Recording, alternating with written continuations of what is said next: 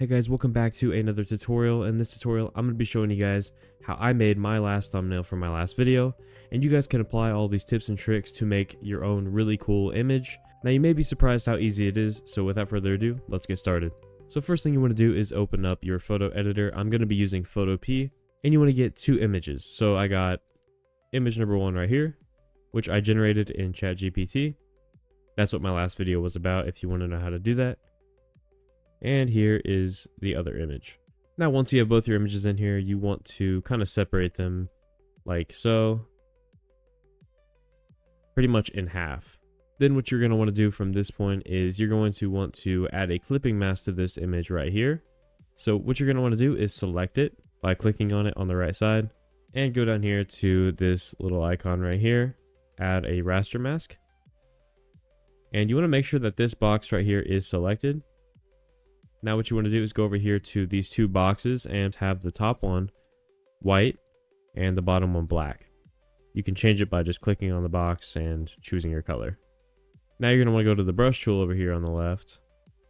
And if you hold Alt and right click and you move your mouse, you can adjust the hardness, softness, and left and right for the size. So it makes it way easier to just quickly, manipulate the brush how you want. So you're going to be altering it a lot throughout this. It doesn't have to be perfect, just kind of follow along. So pretty much how a raster mask works is this. So your top box right here is white, right? So when you use your brush, it's going to paint on white. But as you can see here, this is white as well, so it's not going to do anything. Now if you press X, you can swap between the two. So if you have black, then what it's going to do is it's going to erase the white part, which gives it this cool blending effect, right? So let's hit Control Z and undo that. So now what I'm going to do is I'm going to try to blend this image and make it look pretty seamless. So I'm just going to go around everything and adjust my brush as I go. So like around this cloud, for example. Kind of blend it. Oops. See, now I turned it white again. I got to turn it black and messed up. Just going to kind of blend it together.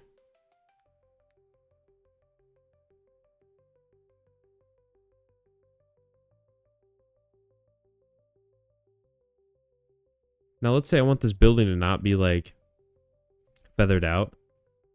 I'm going to make sure the hardness on my brush is like pretty cranked. So now if I draw on it, it looks pretty dang good. See that? Now it looks like it's actually just there. But this part looks a little weird, so you're going to want to feather that out.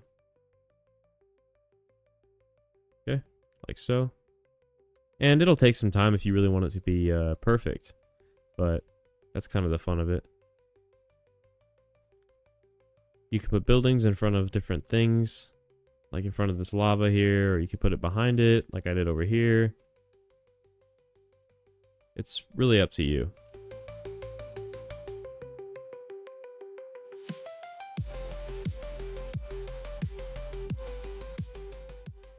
Alright, so I'd say this looks pretty freaking awesome. So, now what we're going to do is we're going to add that light beam right here in the middle, just to separate both of the images a little bit. So what you're going to want to do is go down here to the bottom right, this little page icon. That's a new layer button, so go ahead and click on that, and make sure it's at the very top of your layers. You're going to want to use your brush tool for this, and I would use the color white, but it's up to you.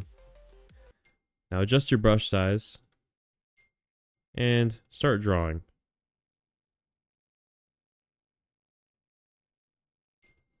Now you could go, okay, someone's texting me, come on. You could go a little, bro, it's not that serious, quit texting me. I would go a little bit smaller than I just did, just because it looks better that way. And what you're going to want to do is click on that layer and change it to overlay. Or you can experiment with other ones like color dodge, multiply, darken, whatever one you want. I think overlay looks the best though. Now if you duplicate the layer, it makes it look even stronger, but I personally like this look a lot better. Okay, so now we got that part out of the way. Now what we're going to do is add some more lighting effects to each of these images. So I'm going to zoom out a bit. And I'm going to click this new layer button one more time. go to my brush tool and change the color to some kind of red or orange, like over here. I'm gonna just make my own. And I'm gonna make my brush really big. And I'm just gonna like paint it on up here and down here. Maybe like right here as well. And I'm gonna do the same but for this layer right here. So make a new one. Change the color to like a blue or something. And do the same. Okay. Now you can change the blend mode to overlay for this as well. For both of them. Or you can try color dodge, which looks cool as well. I prefer color dodge for this one. It just looks really awesome. Now you can see the before and the after. It's really eye-catching and I love it. So now we're going to add the logo in the middle. Alright, so I found their logo online, just a nice little PNG. I'm just going to copy this and bring it into my project. And what you're going to want to do is you're going to want to make sure it's on top of everything. Or if you want some of these light effects to go on the logo, which I think looks pretty cool, just put the light on top of it. Like that.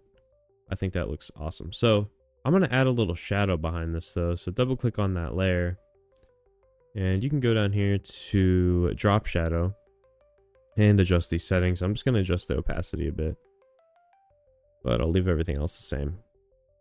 It just adds a little nice touch to it. So now the final thing we're going to do is mess with the curves. So go down here to this half circle and click on curves. Now what I like to do is I like to go to red. Go up a little bit on this line and down a little bit on this line. Green, do the same. And blue. You can either go down and up, so opposite, to give it a nice blue tint. Or if you want, you can just do RGB and just do that. So you don't have to do it on all of them. This just gives it more color and like more contrast. I personally like it that way. And that's all you have to do. So it was super easy. I hope it helped you guys. Maybe you guys can use these tips in some other projects. But yeah, thank you guys for watching this video. I'll see you in the next one. Peace.